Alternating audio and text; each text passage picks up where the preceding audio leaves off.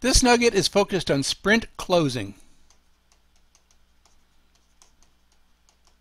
Every story is complete.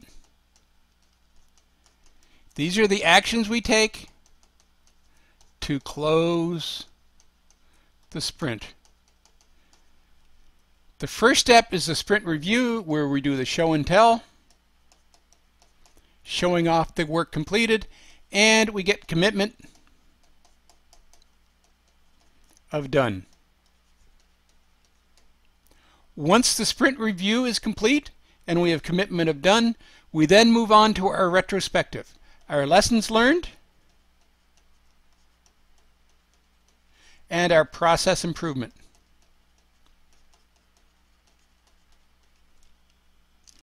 And the key is we do these after every sprint.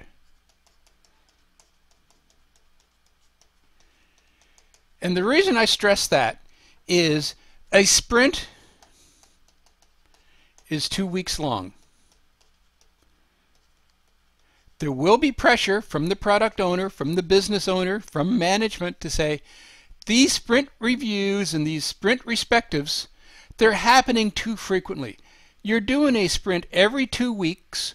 Why don't we start doing the sprint review and the sprint respective after every second? It's only 2 weeks. Let's do one a month. The answer is no. These activities, the show and the tell, the commitment of done, are critical after every sprint, because otherwise, without the show and tell and the commitment of done after every sprint, how do we know we're done? And chances are the product owner or management that's pushing you to do it less frequently will say, yeah, okay, I agree. It's important to do the sprint review, but let's skip the sprint retrospective and only do it after every second sprint. The answer is no. We're doing lessons learned, we're doing process improvement. Scrum is about being nimble and fast and effective. So if we have a lesson learned from a sprint, it's critical that we spend the time immediately after the sprint identifying the lessons learned and doing the process improvement so that we can continue to be nimble, to be fast and efficient. So to be Scrum, we need to do a sprint review and a sprint respective after every sprint, not after every second or every third or every fourth, as you may get pressure from management or even from the product owner to try to focus more on generating code and less on rituals. Remind them that Scrum is very ritual light. The rituals that are defined by Scrum are critical to being Scrum-like, and the reason they want us to be Scrum-like is to generate fast, effective code, and therefore, without sounding like a broken record, it's important that we follow all of our rituals and support Scrum best practices. The last aspect that I'm going to discuss in this nugget is this thing called an introspective, which is an on-demand retrospective. So not only do I believe that the retrospective is so important that we need to do it after every sprint, I believe there will be instances where we have some lessons learned, some process improvement that is so critical that we need to do this on demand. Call a team introspective the second we're aware of any concerns, any issues, and deal with them immediately. Deal with problems when they come up. Don't postpone problems because they're not going to get better, they're only going to get worse. As discussed, the sprint review takes place immediately after the last story is complete.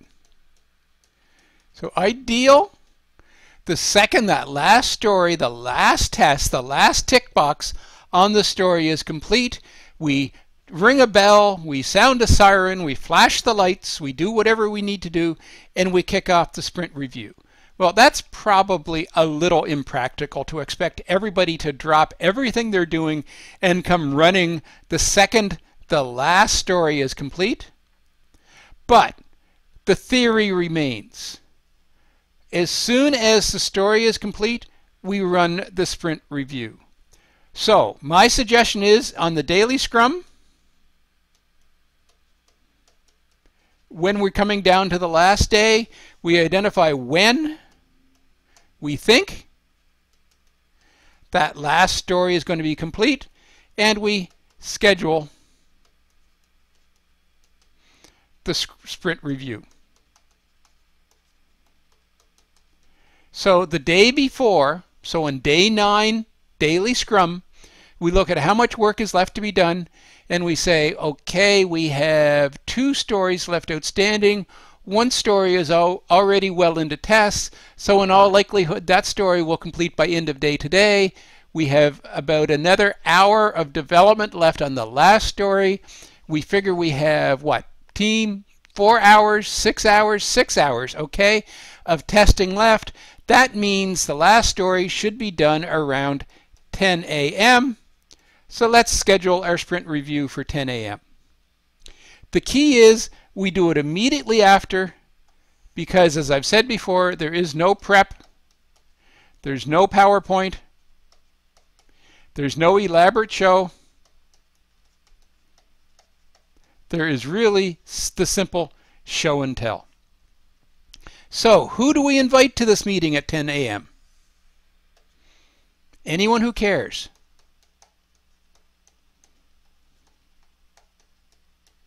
The whole team should be there, which of course includes the product owner and the Scrum Master. And if the only people who care are the team, the product owner and the Scrum Master, that's fine. But there may be others who care. The business owner may care. Often the SMEs definitely care. The SMEs were very involved in the writing of the stories. The SMEs were involved in the crafting of the definition of done. So the SMEs will often want to come to the sprint reviews when they have stories that they're particularly interested in. There may be business areas, users who want to come and get a sneak peek. There may be anyone and everyone who has any interest in the stories that are being completed or that have been completed in this sprint are welcome to attend. And the key is, it's the stories and only the stories in the sprint that are part of the sprint review. This is not a time to review the product backlog. This is not time to review the release plan. This is not the time to enter into discussions of what the next story should be. This is an absolute sprint review of what was done in this sprint. Where should it be held? In the team space. All those charts, the backlogs, and everything else need to be visible during the sprint review to simply show we are being Scrum-like. And the main focus of our sprint review is the show and tell. It's hands-on demo.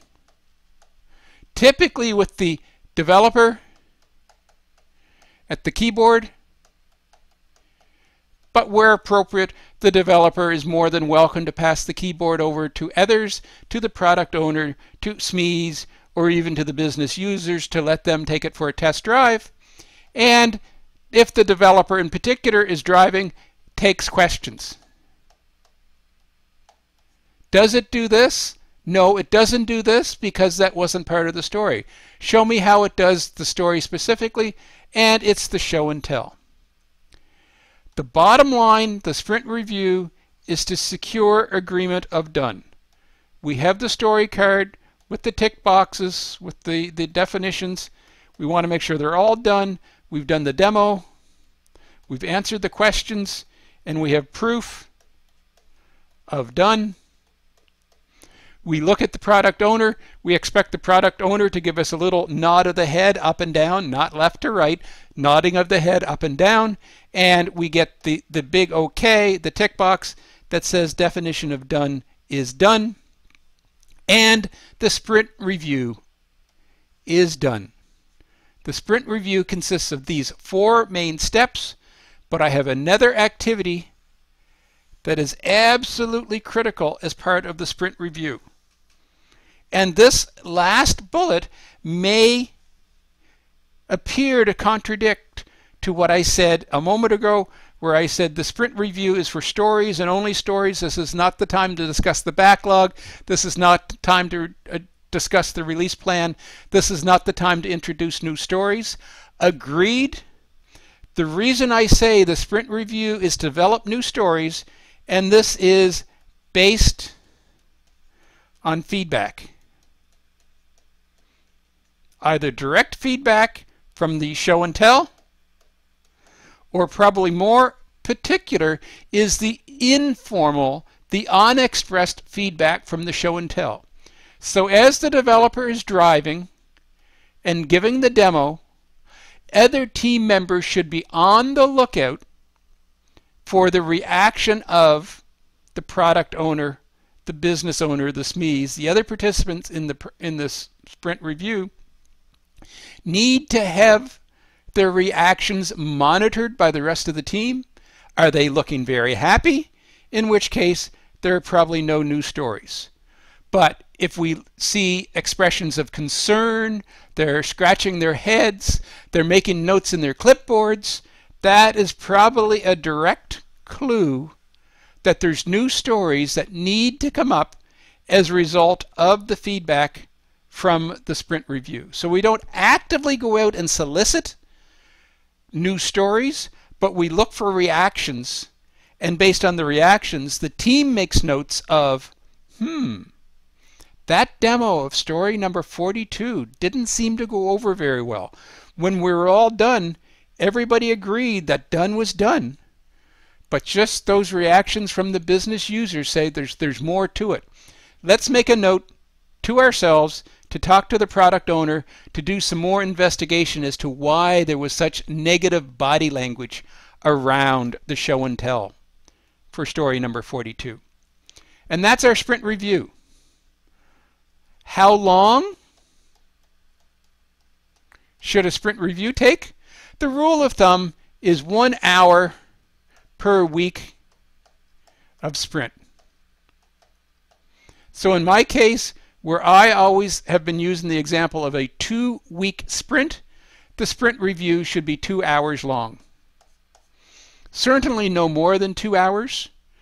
So you have to take some care during the demo, during the show and tell, the driving, that you don't get so carried away with showing off the features and functions of the first story in the sprint that we use up a significant amount of our limited time. We only have 2 hours in total for the 8, 10, 12 stories that are completed in the sprint. Therefore, we need to ration our time appropriately and get the sprint review done in 2 hours.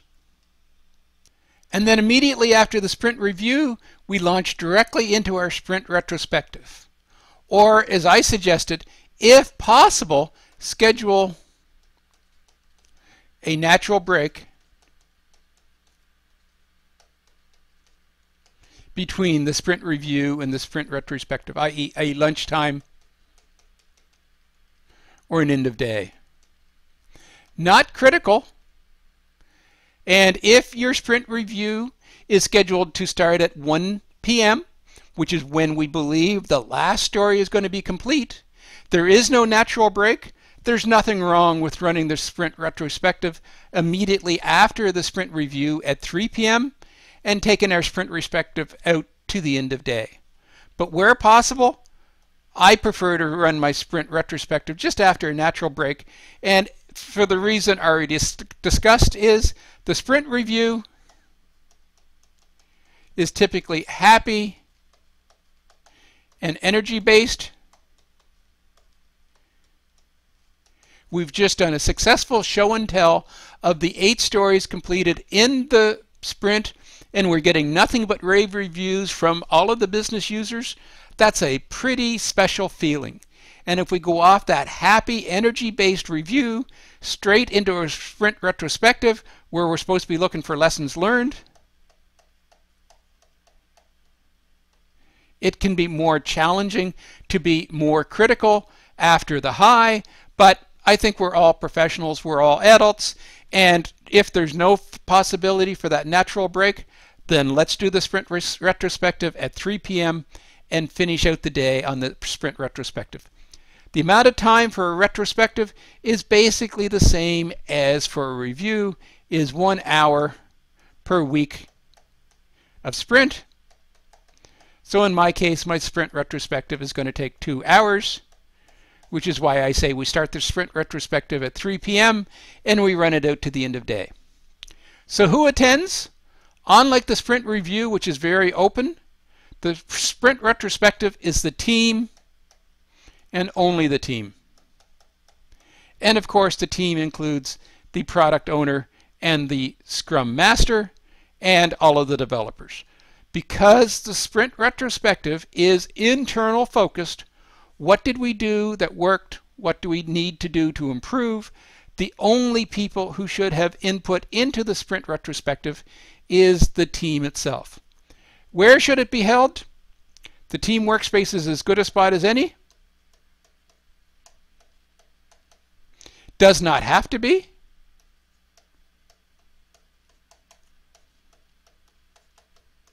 There are those who just suggest that taking it out of the team workspace for 2 hours is beneficial because we lose all of the focus from the burn downs, the burn ups. We take it to a neutral space. So sometimes the neutral is beneficial. Now, I'm not saying we go out and rent a meeting room at the local hotel and pay expensive dollars to go to the neutral space, but just find a meeting room at work and take your sprint retrospective outside of the team workspace.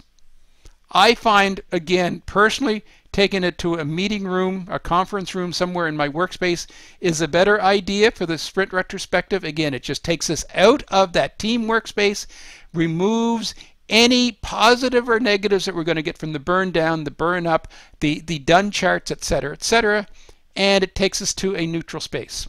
Steve's idea only, not critical. You can have very effective team retrospectives within the team workspace, and there are times that having those reminders, oh yeah, look at that huge blip on our burn down chart on day 6. That was because, yeah, there was something really bad happened on day 6. So again, pros and cons of doing it inside the workspace or in a neutral site doesn't matter. Just as I've said earlier, make sure the team retrospective happens after every sprint while the issues are fresh and the resolution can fix before minor issues become ingrained.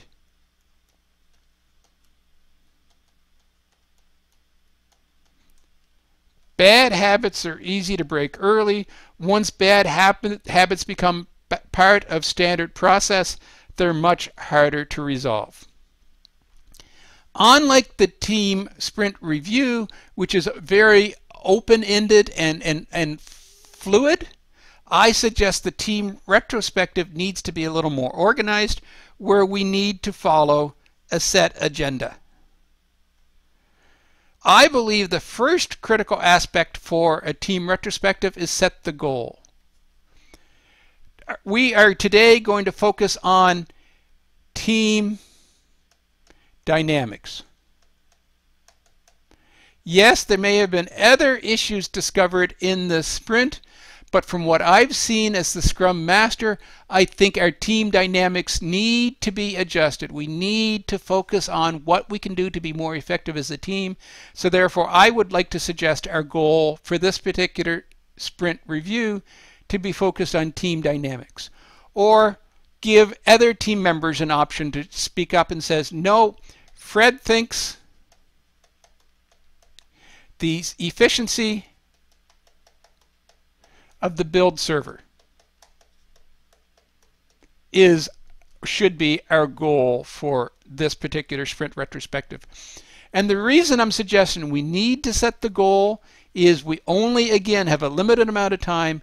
If we sit there and just let every team member focus on whatever it is they think needs to be fixed, we're going to spend our entire 2 hours and we still haven't come up with a list of all of the problems, let alone some recommended solutions. So, again, Steve's humble opinion, pick a major concern and focus on that, recognizing that the minor concerns will either self-correct themselves or will still exist for the next sprint review in 2 weeks' time.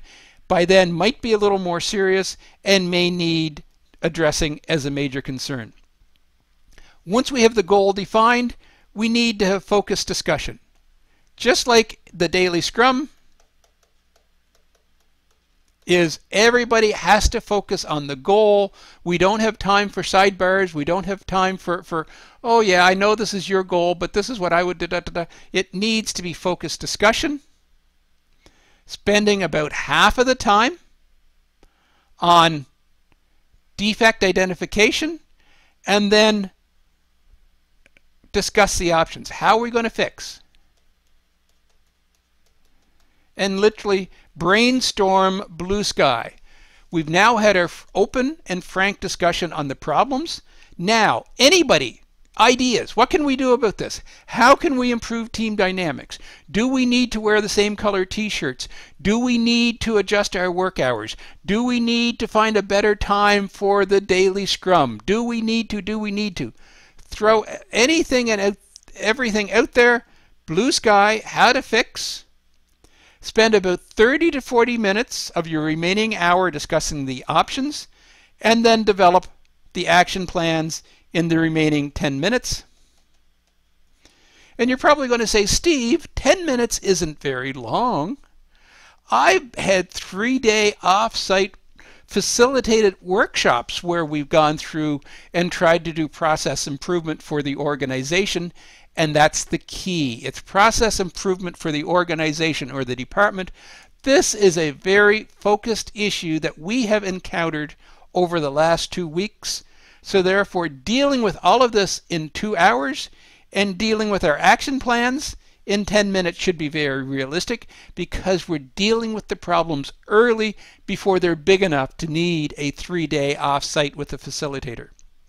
So 10 minutes to develop the action plans, and then 30 seconds, and I'm probably being a little extreme with that definition, 30 seconds to gain commitments to the improvements. So this is what we're going to try. Does everybody agree? Is everybody committed? Is everybody going to come back to work tomorrow morning on our next sprint with the commitment and the energy and the dedication to try to improve these processes that we've just discussed? Look for a show of hands, look for the happy faces, look for the noddings, look for whatever it's going to take, and move forward. And I've had a lot of me and I in this discussion. The sprint retrospective is primarily the responsibility of the Scrum Master. The sprint retrospective is absolutely a team process, but because the Scrum Master is responsible for facilitating the project, facilitating the Scrum, removing the roadblocks, and what are we talking about in a sprint retrospective but the roadblocks that need to be removed? The Scrum Master is typically the facilitator for the sprint retrospective, and the Scrum Master is typically the person who's going to own the action plans and follow up on the commitments to improvements. And finally, a very brief discussion of this Scrum terminology called the introspective. And as discussed, the introspective is an on-demand review of issues. This is the whole concept of dealing with problems in their infancy before they become ingrained and become part of our standard process. So again, traditionally, the introspective is a Scrum Master focused activity, but any team member who identifies, hey, this isn't working. I feel that I'm not being valued by the team, i.e. team dynamics. I feel that the build server is running inefficient. For anything and everything that any team member identifies that is really causing significant concern in the sprint, anyone, but in particular the Scrum Master, because we're looking for the roadblocks and the issues, and being Scrum-like, can call the introspective. And the introspective is, again, the team and the team only. And to repeat myself, the product owner and the Scrum Master absolutely are part of the team. And we go into a focused introspective. And the focused introspective basically does the same things we just discussed as part of the retrospective.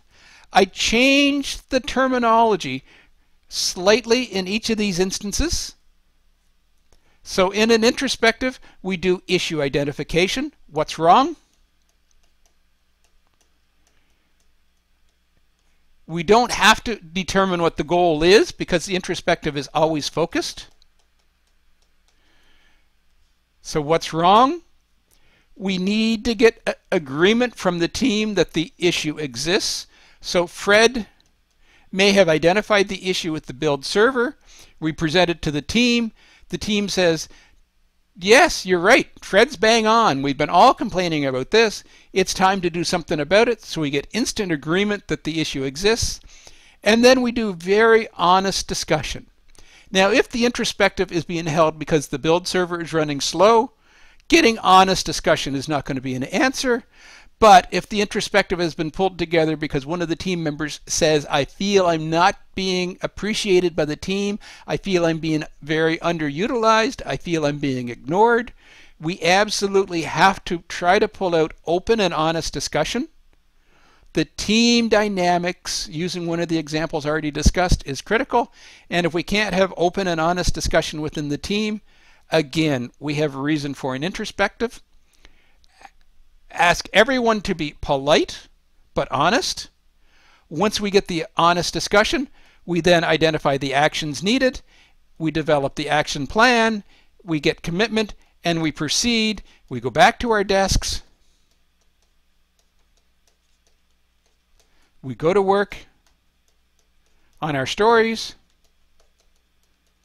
and we implement the actions. Focused, short, I hope, sweet, I hope, and designed to deal with problems instantly. And you may say, well, Steve, your sprint is only 2 weeks long. Surely there's no problems that are going to come up that are so critical that they can't wait for the sprint retrospective in 2 weeks' time? And the answer is yes.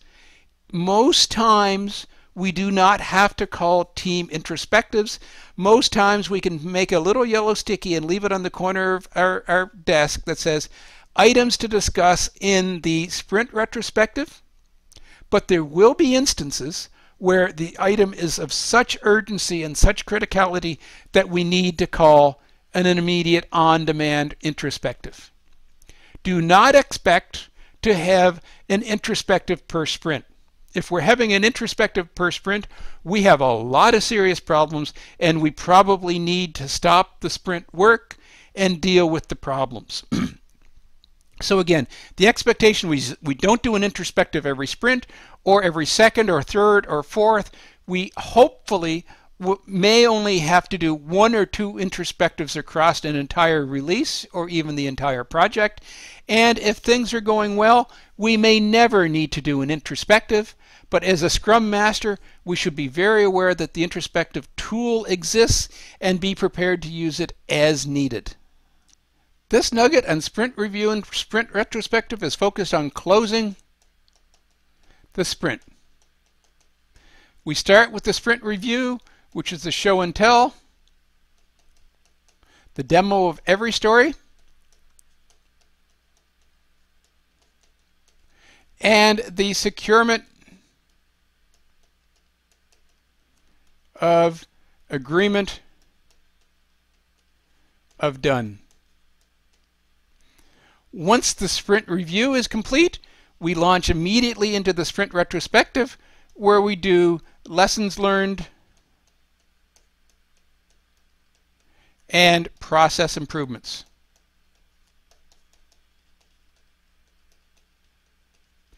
Each of these activities should be approximately 2 hours in length for a 2-week sprint, using the rule of thumb that it's 1 hour of sprint review and 1 hour of sprint retrospective for every for every week of sprint. So again, my instance is 2-week sprints, 2-hour sprint review, and a 2-hour sprint retrospective. Just like our daily Scrum, we need to be focused. We need to ensure they're on time, and we need to ensure they achieve their objective, which is all about being Scrum-like. And we introduce this concept of an introspective, which is simply an on-demand retrospective to deal with any problems that are urgent. Dealing with them, fixing them, resolving as soon as they're identified before they become more serious. This concludes our nugget on sprint review and sprint retrospective. I hope this module has been informative for you, and thank you very much for viewing.